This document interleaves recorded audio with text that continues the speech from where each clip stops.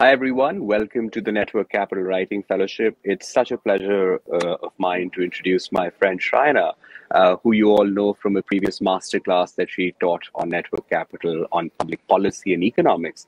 But today we're going to be switching gears and talking about her career as a writer. She's written a fantastic book, which she'll explain a bit about. But through the Writing Fellowship, our mission is to help each of you build your category of one with the power of words. And I think if I look at Shrayana's career, she's built her category of one by combining economics, public policy, writing, and as you'll come to discover, Bollywood and culture and other kinds of stuff.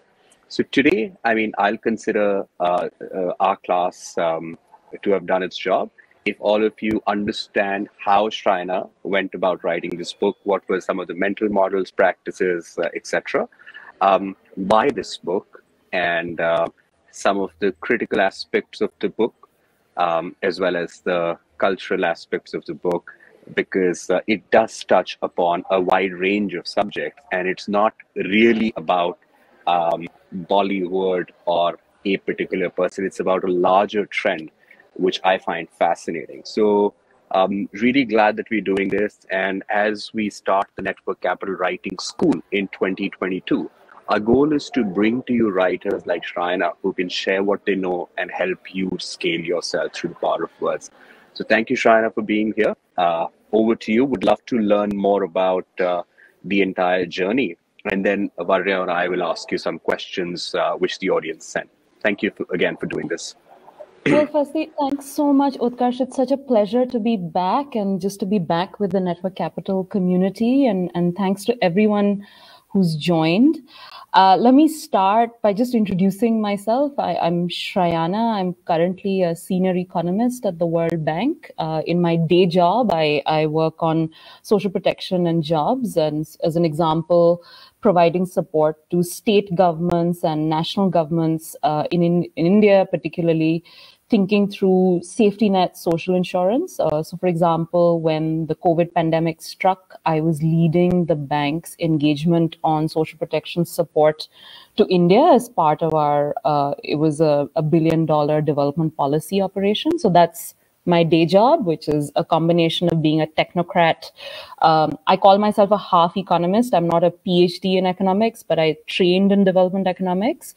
And I've learned from that. And my job title involves economics heavily, but a more jobbing and practicing economist than an academic one. And along with, of course, being a technocrat and half economist, I'm also a bureaucrat because I work in a large organization and that has its own structures of work and processes, and I deal with that. And so I think I've been asked many a times, how is it that I ended up writing a book which has something to do with this actor you can see probably behind me in a poster. His name is Mr. Shah Rukh Khan. I'm a big, massive fan, and I wrote a book. It's called Desperately Seeking Shah Rukh, India's Lonely Young Women and the Search for Intimacy and Independence. It released about a month ago. And what I want to start by just saying is that the process of writing this book it took 15 years. And so this really wasn't a flash of brilliance. This was an extremely rehearsed, long-term product, very much a labor of love. And I think it captures the idea of slow literature because it took me a very long time to just pull all the research together. And I'll talk a bit about just the stages and processes that I went through. But to do that, I want to take you back to how this book actually started. It started in 2006. I was in my early 20s. I had just been trained I'd done a master's in development studies, and I'd been trained in economics. And I was very excited, I think I was 23, to essentially go to the field, you know, what I think a lot of social scientists and all of us would call the field, to go ask questions, to inform policy. I was extremely excited about collecting data. I was a firm believer in the cult of surveys and data and quantitative data in particular. And I started working for a feminist think tank called the Institute of Social Studies Trust. And I've talked about, I think, in much more depth about my work at ISST in the previous masterclass that I'd done, which was much more focused on my career. But when I went to work with ISST, one of the first projects that I was assigned to was essentially a research project looking at labor and working conditions of women who were working within the home. This is something that I actually talk about in the book. Large majority of women in India participate in the economy from their home. So they're either making small scale products, they're either providing services from the home. So the home is a very key workplace for most women in the country.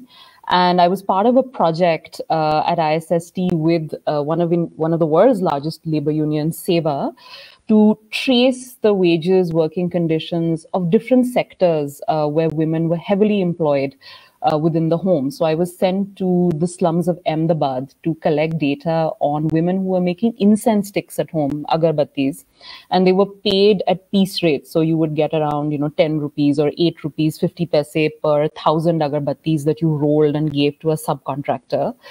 And I was sent with a survey questionnaire to ask a bunch of questions.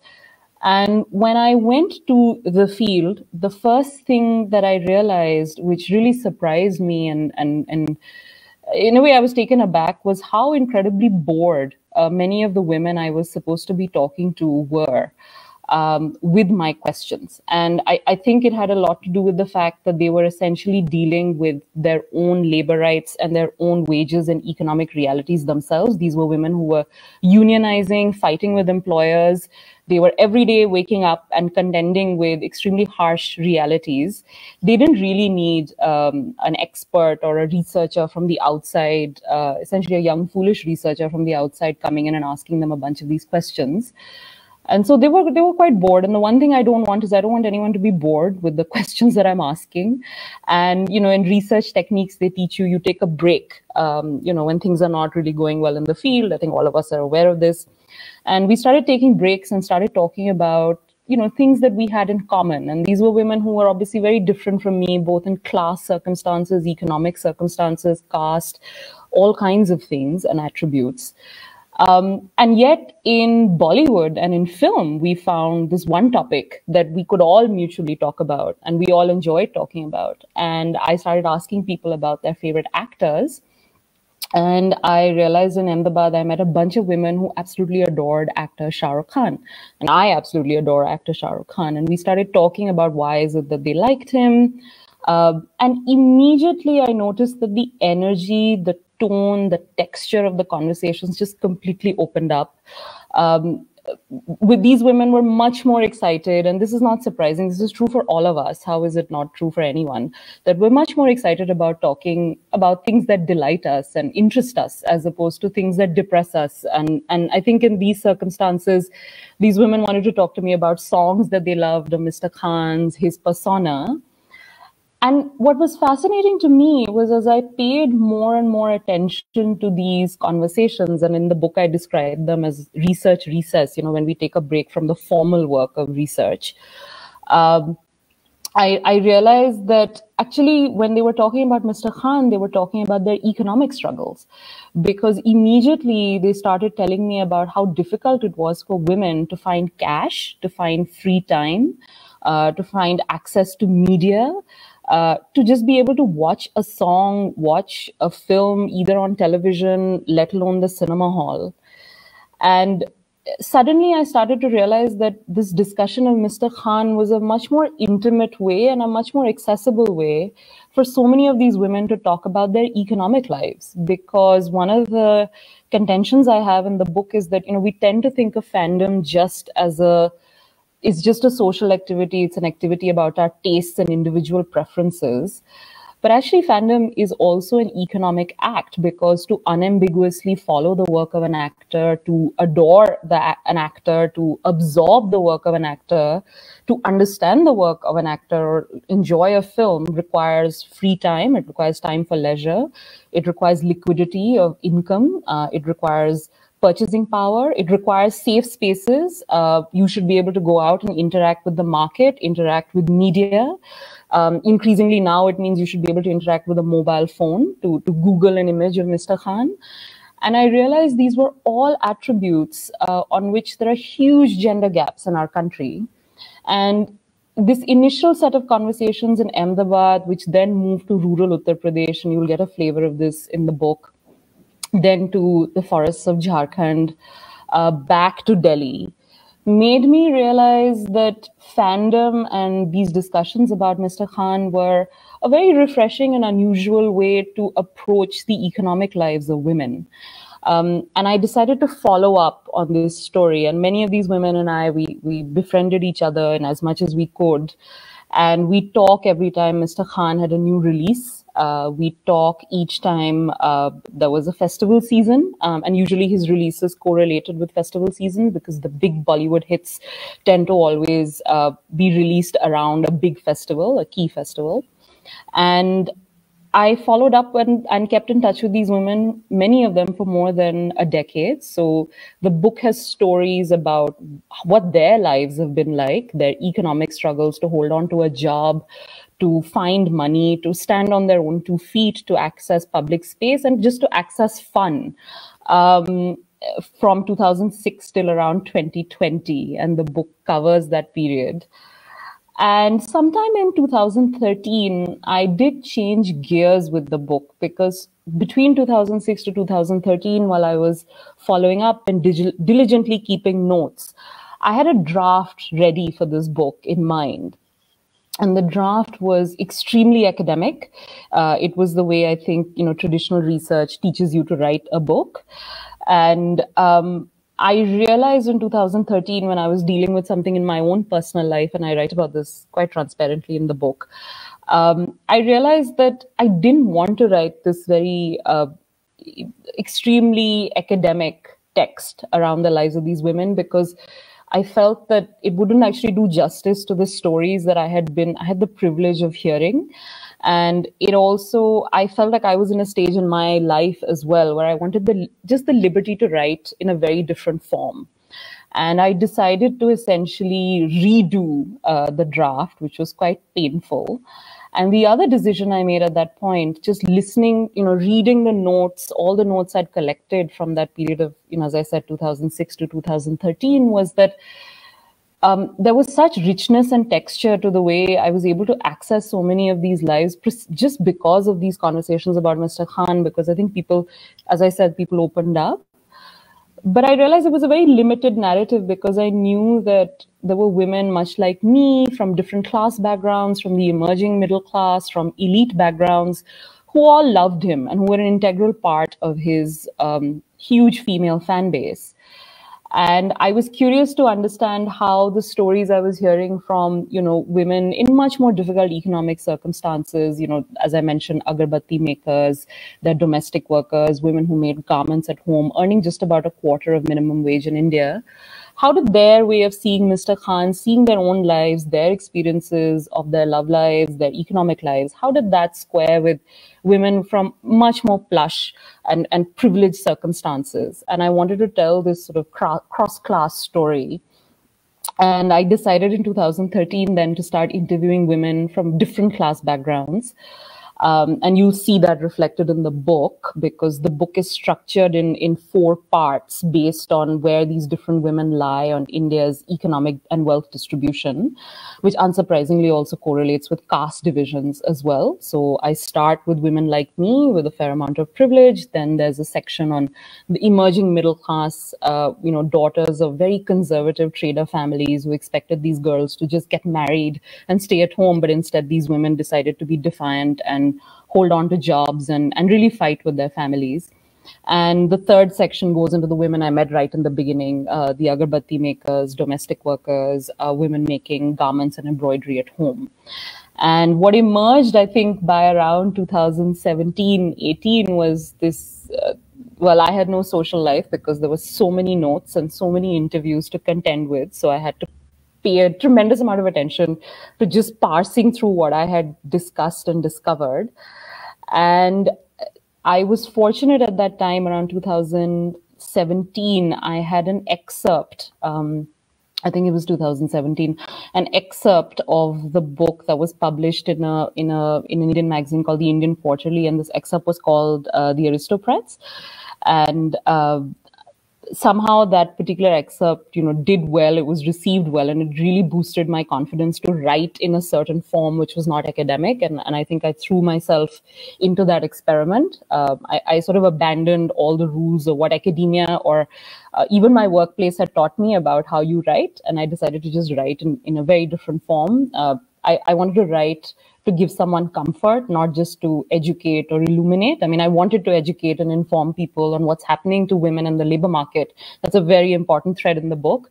But I also wanted to convey that the loneliness that so many of these women were feeling across class, across caste, across religion, which is actually primarily why they were turning to Mr. Khan when they were feeling very unloved in their real lives.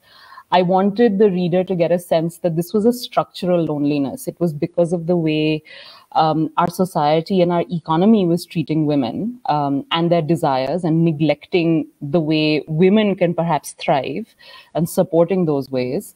And so much of that is found in the statistics that we know, right, about gender gaps.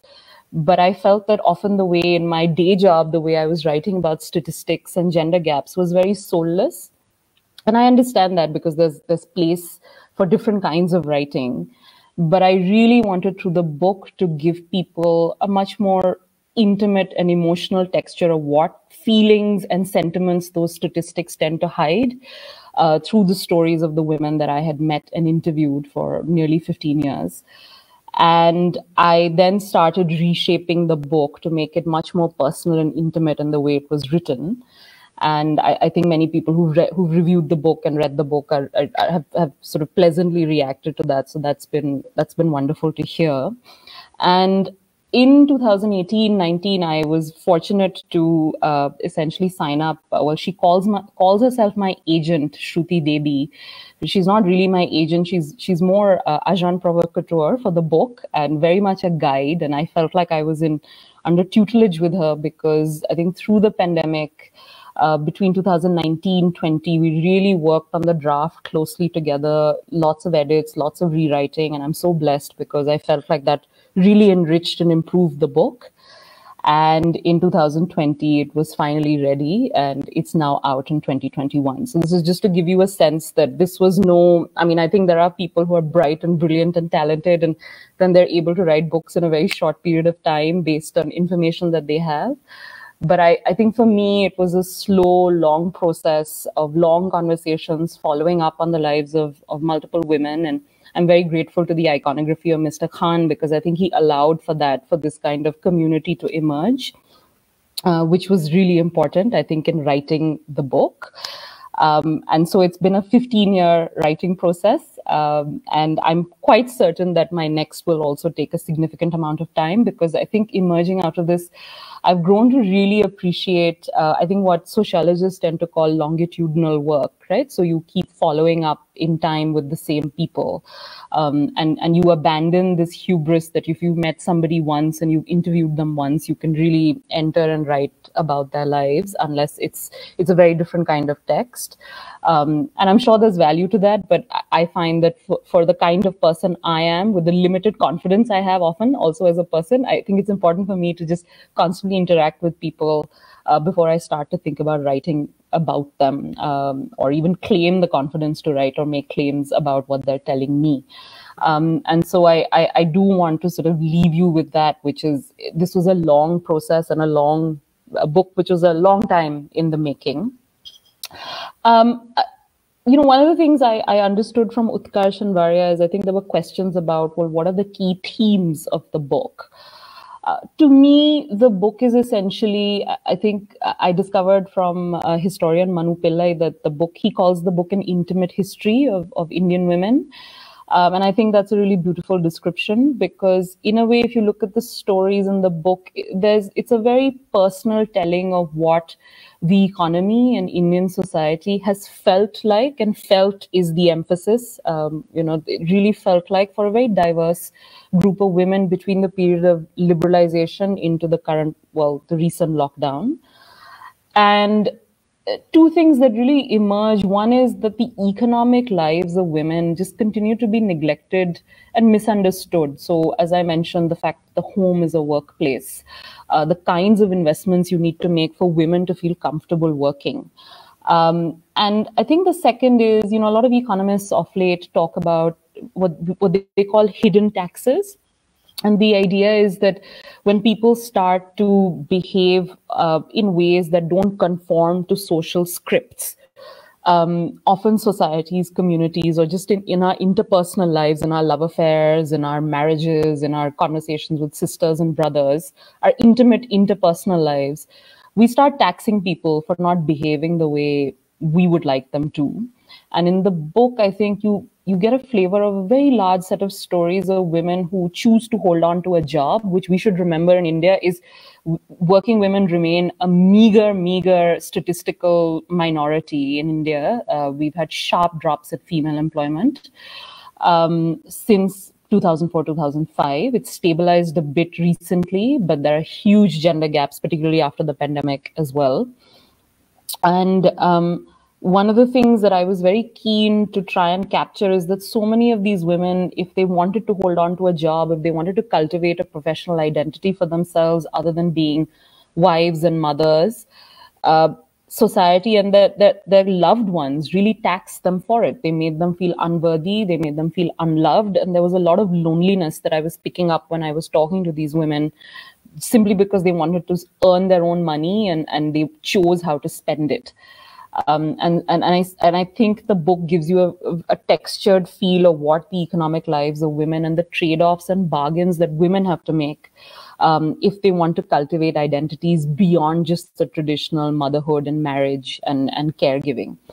The second theme that was very important to me, and I'll close on this, is that we tend to think that our love lives have nothing to do with our economic lives. So, there's a serious book that I could write, right, which would just be sort of a bunch of stuffy numbers and a bunch of theories on women in the economy. But I think all feminist economists and feminists know that love, care, our social relationships are the economy. The economy is a set of relationships. It's not just soulless transactions between people. And I think in writing the book, that was something I was very conscious of, which is I didn't want the reader to feel daunted by the statistics. And I didn't want the reader to feel as if they were drowning in information, because there are almost 60 pages of references in the book, and there's a lot of data in there. But I wanted the reader to understand and enter the data, but in a much more accessible way through the stories, and really understand the sentiment that, as I said, the statistics hold. That was very important to me, I think, as a project and just thinking through what I was trying to do. And if there was a talisman I had, I think that was the talisman, which is that if someone who is absolutely not versed in development economics, it doesn't work in public policy, has nothing to do with journalism, if they picked up the book, would they be able to enter the lives of women and understand the data without feeling exhausted by it? And that was very important to me, and I think that required a certain amount of lightness of touch, which I'm hoping, I think, as more people will read, they'll react to. So let me stop there. I think I've tried to outline just my own history, the history of the book, and some key themes, and I'm excited and happy to answer any questions. Utkarsh. Yeah, it's fascinating, Shrayana. It's been a delight, obviously, seeing you write this book. I want to take you back the memory lane to Davos. So one of the years I was there, Shah Rukh Khan was also visiting, and I just got a message from you saying that I'm writing a book. Can you let it be known that this is work in progress? And I did try. It's just that when Shah Rukh Khan walked into that particular hotel, he was just surrounded by so much security that all we could do. And I considered shouting, but I thought that maybe I'll be thrown out or something. But I think now I'm pretty sure he's gotten to know that this book exists. If not, we can now help through Network Capital in taking the book to him. At least we'll do our best. Thank you, Utkarsh. But I have to say one thing before you go into your question on this, which is I do have to say that I had never imagined in my wildest dreams. I think you don't realize when the book is out there Suddenly now I think the expectation is, people keep asking me, is he aware of it? Has he reacted? Inshallah, at some point. But I also think the book came out at a very difficult time for the actor in just his own career and filmography. So hopefully, I'm looking forward to either through you. I'm trying every way possible, including my publishers, to make sure that his team is aware. And as I said, inshallah, hopefully, one will hear something at some point. Yeah. Does the commercial success of the book surprise you? So I'll know the extent of it soon enough, but I must confess that I had expected the book to do well with women readers of, I think, certainly of a certain milieu, because, I think the reading public, as we know, it's sort of very fragmented, right? What has surprised me is the younger women. I had expected a lot of women, essentially in their late 30s. I think women who've sort of seen that world of pre-liberalization have grown with Shah Rukh in a way. Born in sort of the late 1980s to really pick it up. But what has really surprised me is I find a lot of young women have been writing to me and have been reading the book and picking up the book and recommending the book, which is wonderful, because this is a generation that hasn't necessarily grown up with Mr. Khan the way I think my generation has. I think there is a difference there. And I think what that's been a pleasant surprise, because I think what that's meant, Utkarsh, is that clearly the book, and this was the hope with the book, that the stories of the women in a way transcend just Mr. Khan, because I know so many people have been picking it up and reading it. And as you yourself said, I think right in the beginning, and very well, I thought, which is, the book is not about Mr. Khan. It uses Mr. Khan's iconography as a lens to talk about the lives of women who love him, right? But actually the book is much more about what has been the experience of women, I think, in India over this past 30-year period, while he also happens to have been ruling Bollywood as well.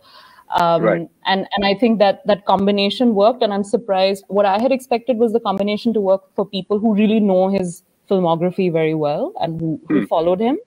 I think what has been a pleasant and wonderful surprise, I have to say, is people who don't necessarily, they may not be his biggest fans, and younger women who may not have sort of grown up loving him as much as I think so many of us have. They've really picked it up and they've really, I think, taken to it. So that's been really wonderful. Yeah. You talked to us about how this idea came to you and how you started writing, and it's a 15-year project as you walked us through. Talk us through the highs and lows, because I'm pretty sure it wasn't a straight journey. I'm pretty sure there were challenges in writing. Talk to us about that. Utkarsh, I actually, I have to confess, and I have to start by saying that the pandemic was a very difficult time to be editing and rewriting anything, right? I mean, it was just such a terrible time for everyone. I lost people. I mean, people were sick in the family. I had COVID, like a bunch of things, right? All of that happened. And now when I look back, I think it's just sheer force of will. And perhaps I'm not a big believer in sort of destiny, but sometimes maybe I think it was an act of something that's perhaps larger than oneself. Or perhaps it was the wonderful Shruti Devi, who's, as I said, my agent and very much, I think, guide for this book, because she really pushed me and made sure, that we were accountable to timelines and we did what we needed to do. I think the pandemic was the hardest. I think that just has to be I think it must be hard for anyone to just do just anything creative, right? Given what we were all dealing with. Yes, there was time. But my job, as you well know, Utkarsh, was actually extremely hectic. And I write about this in the book. It was extremely hectic and quite crazy in the early part of the pandemic, because I was part of the bank's team responding to the crisis. I was leading the dialogue with the Ministry of Finance. So it was a very difficult time, just professionally, and then switching gears to writing. So I think the pandemic was very difficult. I want to start with that. I think the other part that was really difficult was when I decided instinctively, because Utkarsh, in 2013, there was potentially a very niche feminist publishing house that had come out and said that, well, we would like to publish the somewhat academic version of the book, which was only focused on a smaller set of lives.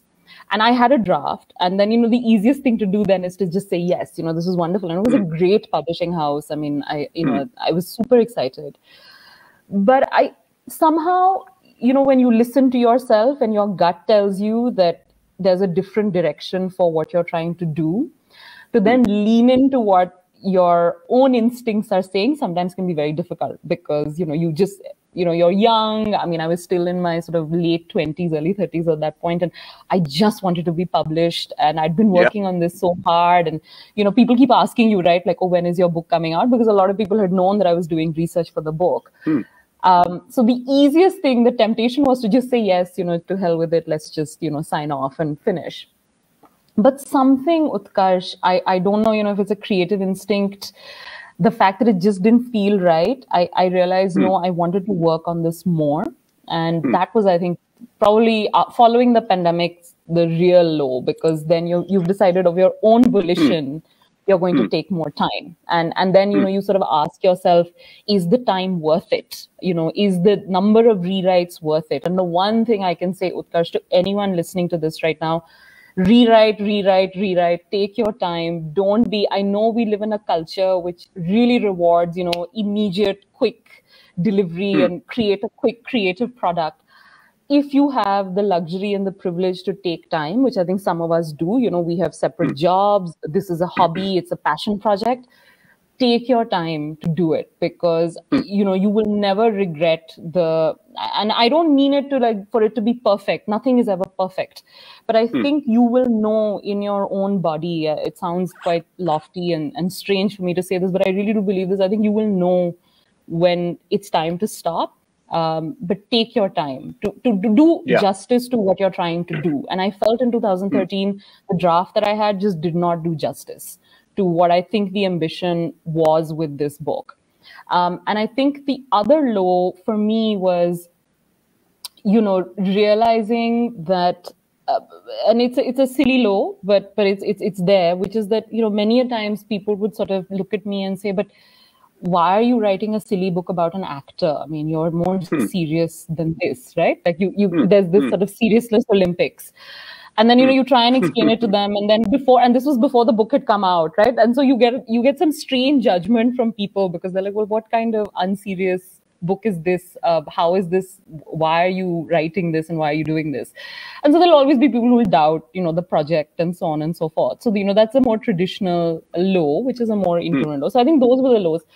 And then the highs were just, honestly, just the research. I miss it right now. I mean, I'm willing to just throw myself back into, I don't know, just, I have an idea for what I want to do next. And I just want to throw myself into it, because I loved the conversations. I loved just the feel of that, the texture of that. I think I really miss it.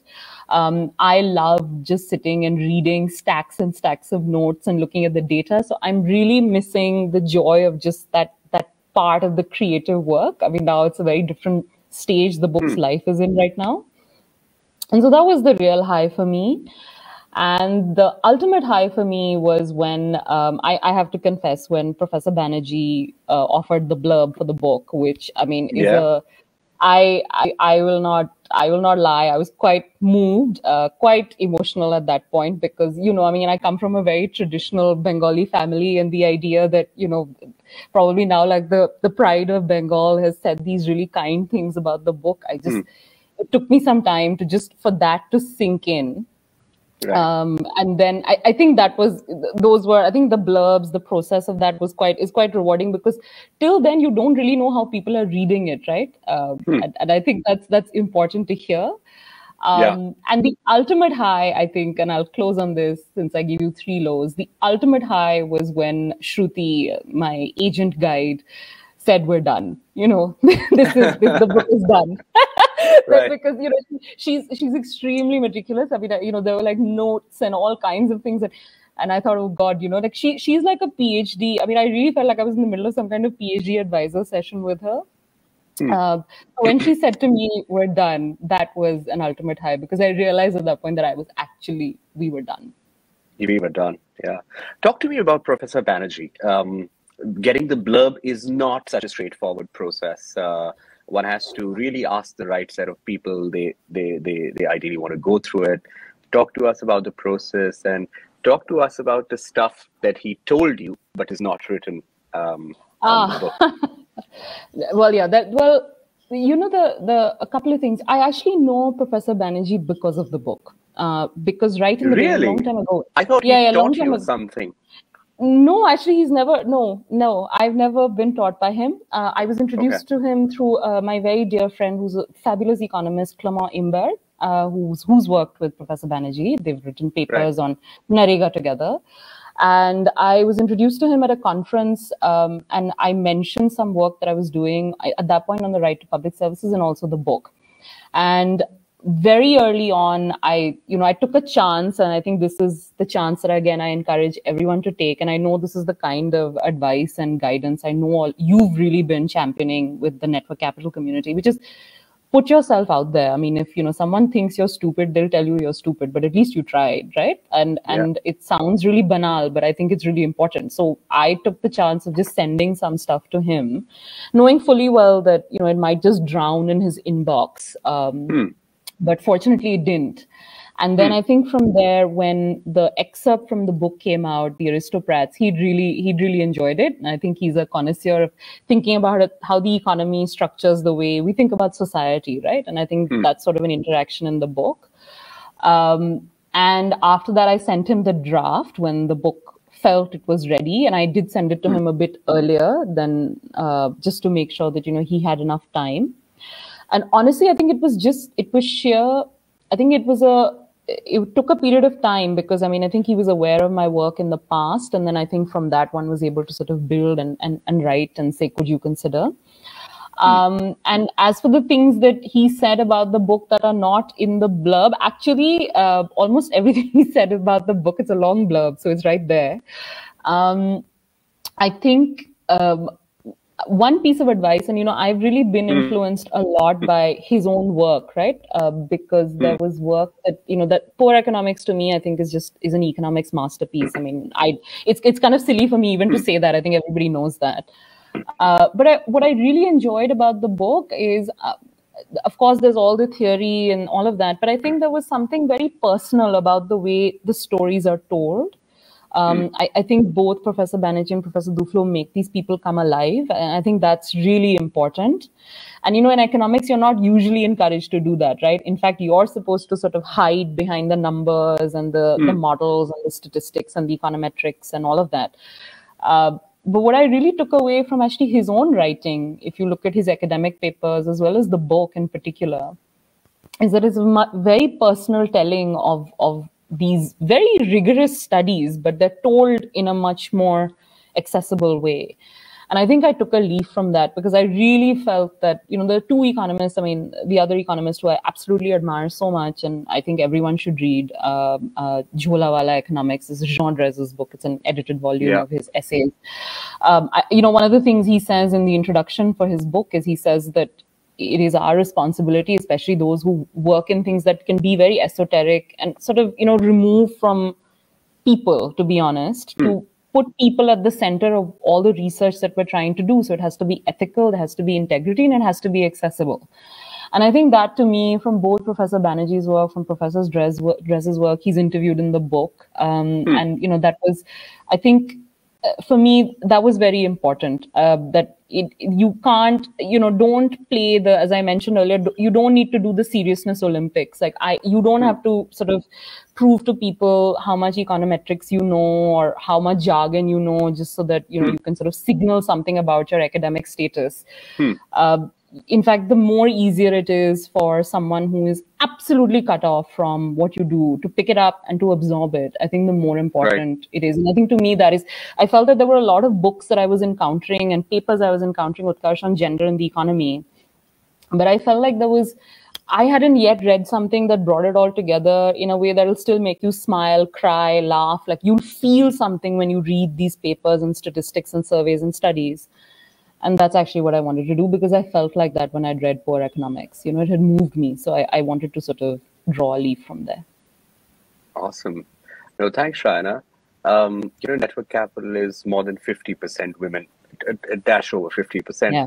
And many of them are not from India or haven't lived in India. So one question that we kept getting when we announced your session was, what is the female gaze and how has the female gaze evolved over a period of time in India?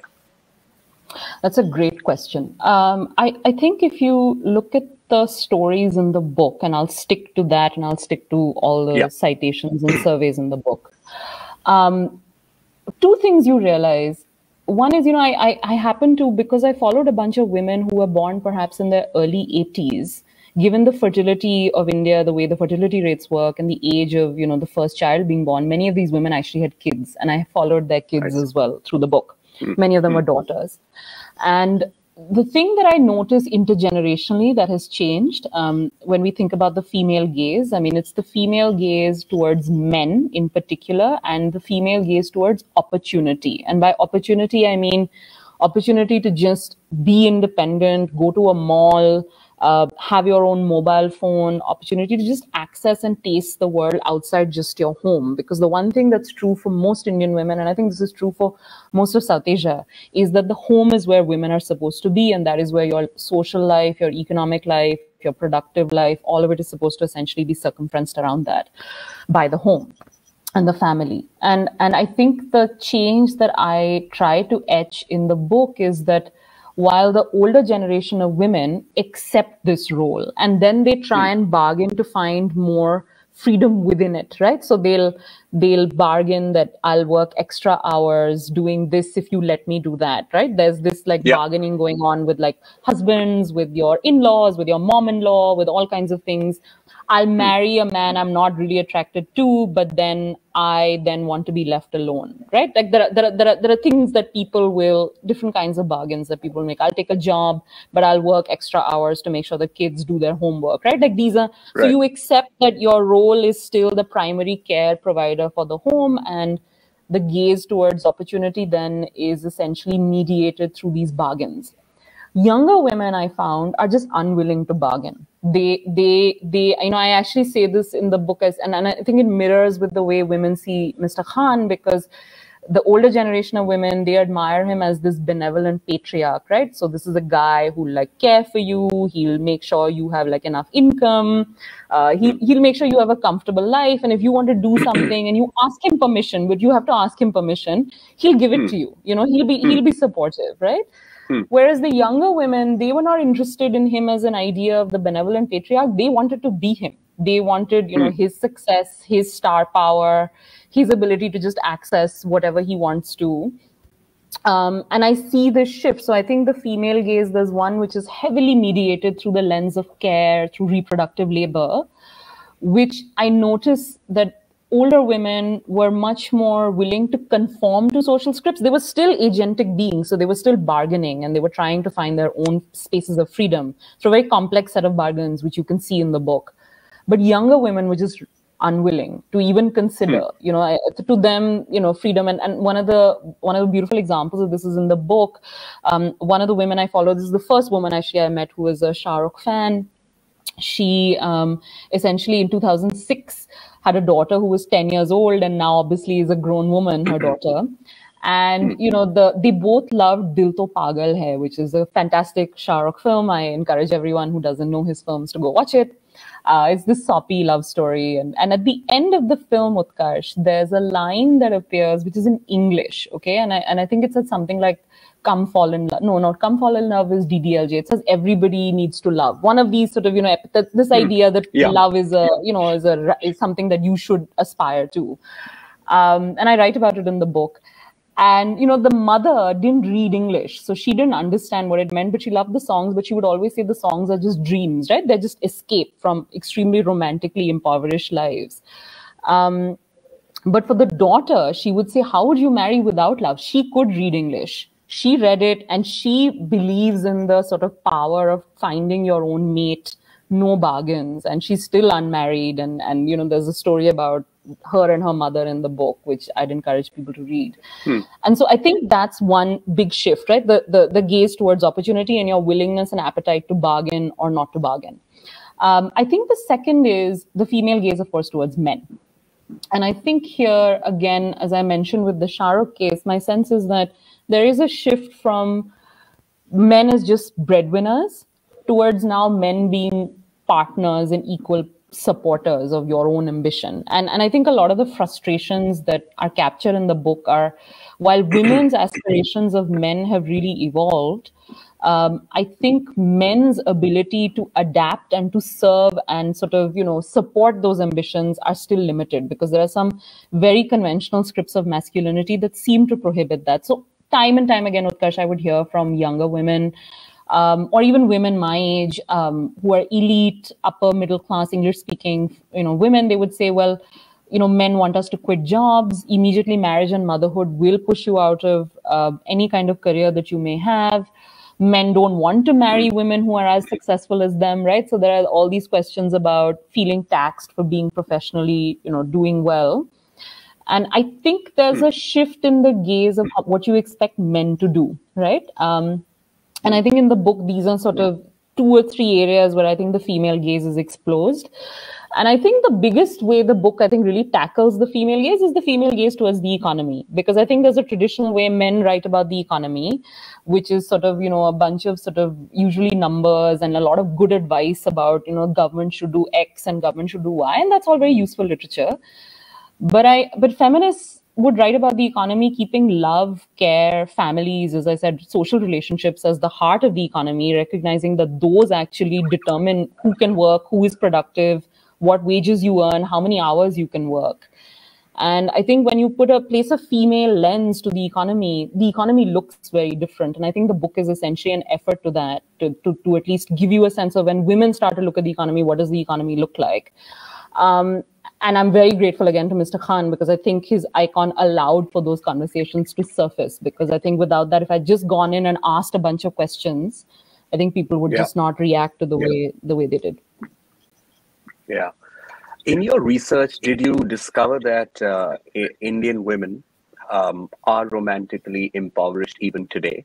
And how is romantic impoverishment evolved, if at all, in the past, say, 3 decades that you've studied? Yeah. Utkarsh, the answers are a bit disappointing. I think the latest Pew survey as well, right? There was a Pew survey on social attitudes that came out, in fact, right in the middle of the pandemic.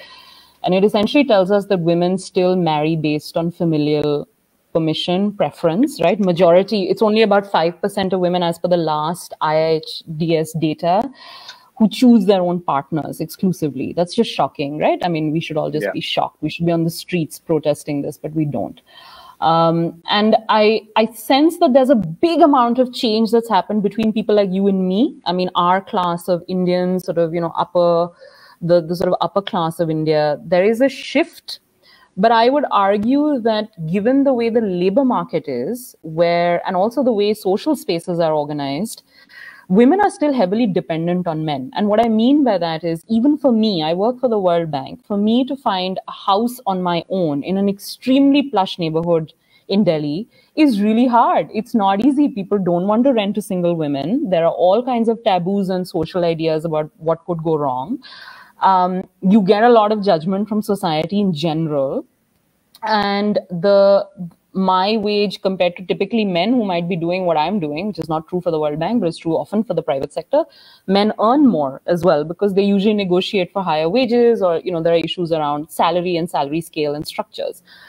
And I think given the fact that the economy and public space and the way investments in public space are organized are so heavily making women dependent on men for security and survival, to be perfectly honest, not to mention status in some cases, because, being married is seen as conforming to a certain way of being and all of that. All women I know are obsessed, marriage, the tyranny of marriage is something that I think women are yet to escape from. I would argue this is true for men as well, but I think much more true for women. And I think given that, what's happened is, we use that term settling, right? So many women would say to me that I'm settling because I can't be not married. I have to find someone. And even if it's, and there are stories about this, there's a story about a Rajput woman who comes from a very plush family in the book. She really does not have a loving marriage, but she married this man because she needs the stability. She needs the financial security for her family. If she decides to leave him, where will she go on her own? There is tremendous threat, and it's really not particularly safe for most women. And I think given that the romantic impoverishment for elite women is a bit different, because what it means is that while on the surface, I think, we seem very modern, but unless these terms of dependence don't start changing, and you'll get a flavor of this in the book, I think it's going to be very difficult. But there are stories in the book about women who choose to be single. I'm one of them. I mean, I'd rather be on my own than settle for someone I don't love as an equal, and who doesn't see me as an equal. And time again, I found lots of women who really struggle to find that. Not that I'm saying that they don't, but that still remains a struggle. And I don't think men struggle as much in the mating market, I think, as much as women do, because of these scripts about aging, body, safety. Will you be able to take care of yourself? I think there are these concerns. Men can take care of themselves. It's fine. You can be on your own. You can play the field. There will be no judgment. It's perfectly fine. So that's, I think, elite and upper middle class women. Utkarsh, I think when it comes to working class women and, low income women in the book, I think there the romantic impoverishment is a bit different. Often there, marriage is sort of just something you do, right? Like it's a rite of passage. You must get married by a certain age to ensure that you have access to some amount of land, assets, so on and so forth. But actually in these communities, I saw increasingly a greater taste for romantic freedom. And in fact, in the book, you'll find this, which is that women constantly would say, well, why can't these men be more like Shah Rukh? And I think what they're saying, they're actually complaining about the men in their lives for being not particularly emotionally available, for drinking. There's a lot of that in the book. There's the questions and concerns about violence, physical abuse, emotional abuse, different kinds of things. And there's a feeling that there is this kinder, gentler man that seems to be missing. And I found that actually it's amongst women from very harsh economic circumstances, since they're finding more economic power, because since liberalization, many of these women had to step out in some cases and work outside the home because the house needed to survive. Many of them also are married to men who were in jobs that no longer pay as much. So in Ahmedabad, for example, factory-based labor lost a bunch of jobs. These were men working in textile factories, and then women had to step in to do ad hoc jobs to make money. And as these women have more economic voice, they're also able to voice expectations of the way they want the men in their lives to behave, be it helping them at the home, the way they dress, the way they behave, the way they act, the freedom with which they're also willing to critique these men. And I think that was very interesting to me, that while I think they are very much tied to the arranged marriage market, they are now increasingly using and leveraging their economic power and new communities that they find because of their jobs to abandon marriages that don't work for them. So one of the principal characters in the book is a woman, lives in, as I mentioned, the slum of Ahmedabad. She left her husband. She decided to go out on her own, which is a very difficult task to encounter and to take on. But she did it relying on communities she created through work. Because, we think of jobs and the economy, and I think this is what I wanted to really highlight, which is that we think of jobs and the economy as just money. It's not money. It's actually an identity. It's a set of networks, right? You meet new people at work. You know this. I mean, Network Capital certainly knows this. Work is more than just earning an income. Work is so many other things. If you feel unloved in your house, you'll feel loved and meaningful at your job, perhaps. You'll meet new people. And I think what these women were doing was through work, particularly working class women, through work, they met new people and new communities, and they were able to use them to leave marriages that were not making them happy.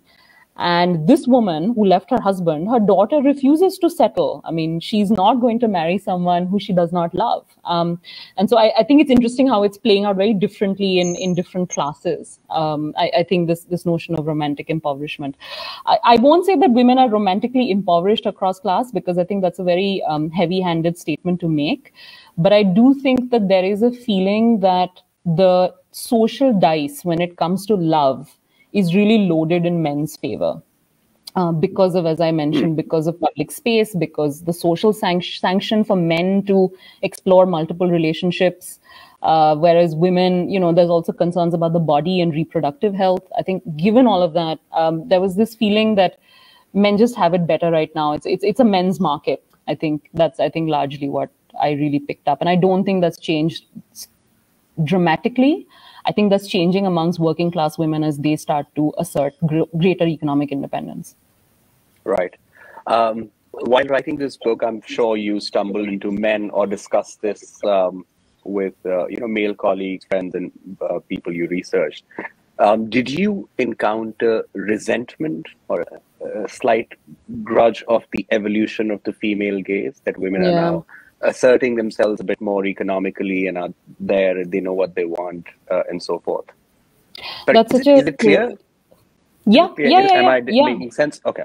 You're absolutely making sense. And I think that's such an important question, Utkarsh, because to me, I really think that now the conversation around gender, the onus of it is we need to have a much healthier conversation about masculinity, because everywhere I went, and I think with Shah Rukh, it sort of comes out because I write about this, which is everywhere I went and I met women who loved him. I met men who berated him and berated the women for loving him, because I think somewhere they knew subconsciously that these women were giving voice to a kind of masculinity that these men were not holding, exhibiting. I think there is a wounded masculinity. I think you're absolutely right. I think that as more and more women start to expect much more from men, expect much more from society, it's making a lot of men, particularly I think upper caste men who are used to a certain amount of privilege in the way families work, feel very uncomfortable, because they feel like they're losing their grip, right? You're losing some sense of control and power.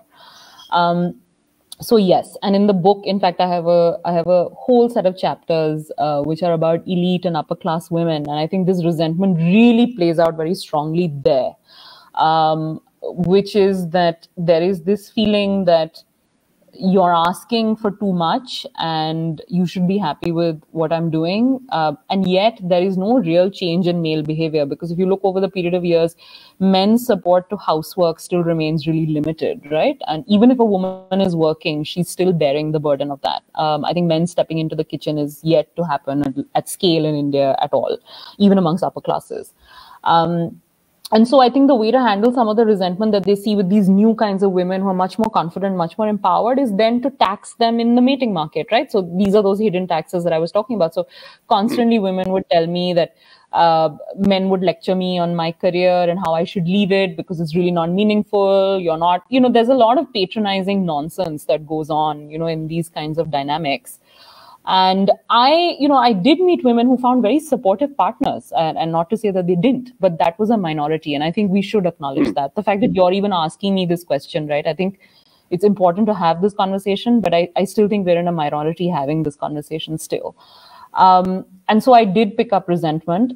Resentment amongst people from different class backgrounds is a bit different, because there I think the resentment it just plays out as violence. There's violence in these upper class homes, and I think particularly in a story about this Rajput woman I talked about, she's really had to navigate it and encounter it in her own way, and the stories in the book. But I think amongst working class men and women, the sense I had was that either I didn't have access to discussions about male resentment as much, but the sense I had was because so much of this work that women were doing and the money they were earning was couched in, oh, this is good for the family, right? Because it was couched in that language, the resentment was somewhat better managed. It's there, it's simmering, it boils up as violence. But I didn't, the kinds of taxes that one sees in sort of environments that are supposed to be really modern and liberal, you didn't see that in these other marriages and the way these relationships worked out. But I do think we have a crisis of very wounded, insecure men who really, I don't think, have adapted to this new world of very confident women. And I think that's sort of really the call, I think, of our generation when it comes to gender, which is, I think, a healthier conversation around masculinity. Got it.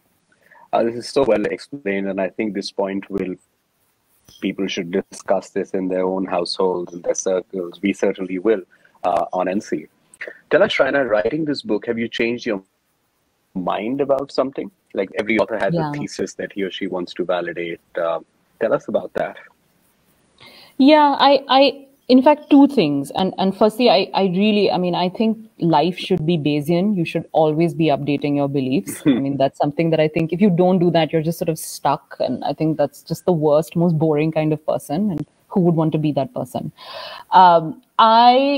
Two things. When I went into writing the book, I really did believe that my class of women were much more empowered, much more, we just had, I really believe that we were fighting against gender constraints much more than I thought women from more harsh economic circumstances were. I think at the end of this book, I can't claim that anymore. I actually think that in some cases, I actually believe that the kind of internalized misogyny that women have towards women in my class of women is actually, I think, much more problematic than even perhaps women from very different class backgrounds. I think that's really something that I've shifted. And I think the other thing that really shifted for me, which will sound a bit odd, is that, you know, you're taught in social science always to think about like an us and a them, right? So there are like poor women, and then there's like wealthy women, and then there's upper caste, you know, Dalit women. There are all these divisions of identity that you're always taught to be very cognizant of. And they're important because, of course, these, you know, they mediate welfare outcomes, nutrition outcomes, all of that. And I think this is not to dispute any of that. But, you know, talking to these women about someone who we could all talk about, right? And in Mr. Khan, I realized that actually the shape of love, loneliness, feeling a bit shortchanged in life, I think those are universal feelings, Utkarsh. And I think we are united in them. I think we spend too much time, and especially when I had gone into this book, I really adhered to these distinctions because, you know, you must adhere to these distinctions.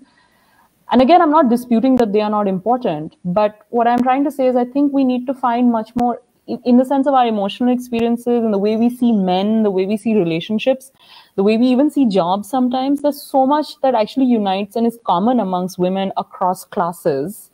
And I think I'm really, again, grateful to Mr. Khan's iconography because he, in a way, encapsulates that, right? That each one of us comes from, you know, I may watch him on my fancy iPhone, and another woman is struggling to watch him. She barely has the money to like watch him on anything.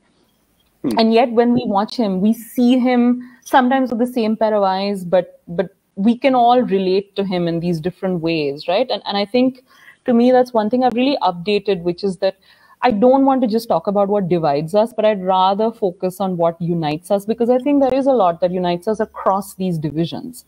And I think that's something that really changed, I think shifted in me.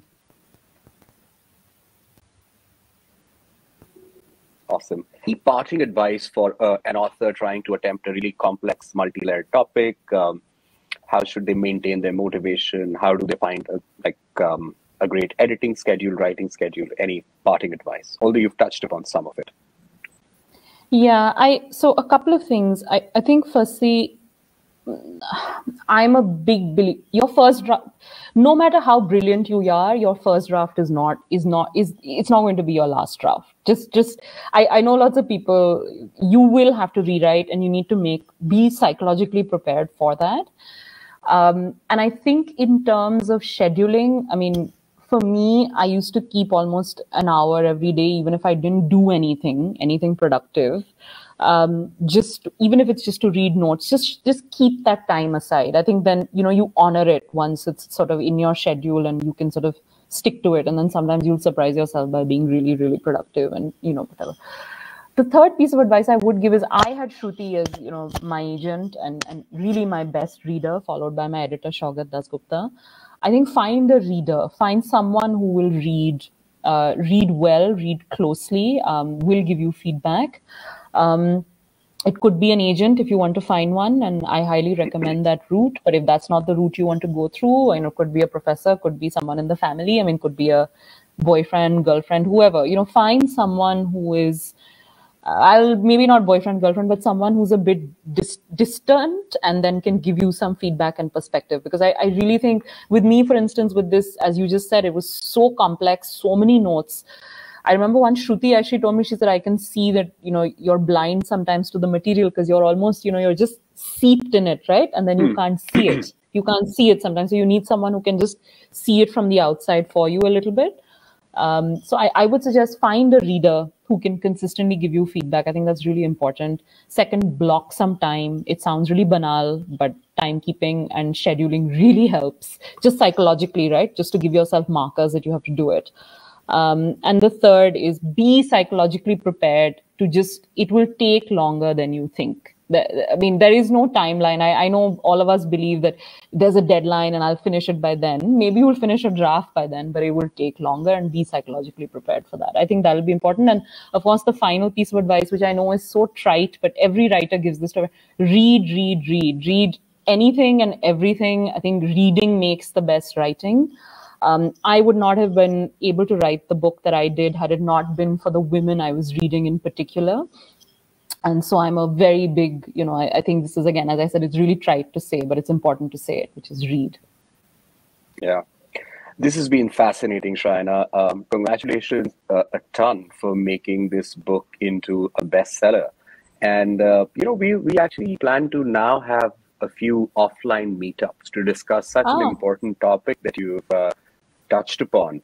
I know we're doing this now virtually, but as you begin to travel or, in Delhi, London, perhaps, we should do a lot of these offline discussions because what you've written and what you've talked about merits discussion and reflection in the society. Thank you, Utkarsh. I'll be thrilled. We should do a Network Capital Book Club meeting somewhere in Delhi, London, wherever. Happy to. And as always, it's a pleasure talking to you and just to your community. And thank you so much for inviting me. This was so great. And you asked me so many wonderful questions that really made me sort of go back in time and just think through the whole process. It was really special. Thanks. And I've known you actually I should actually tell everyone, I've known Utkarsh for at least half the period of writing this book. So he's seen me in different phases of this. So it's actually really special to be here with you. Thank you so much, Utkarsh. Yeah, thank you, Shayana. This was fun and can't wait to do this in person with you. Have a lovely day. Absolutely. Bye. Bye. Thank you.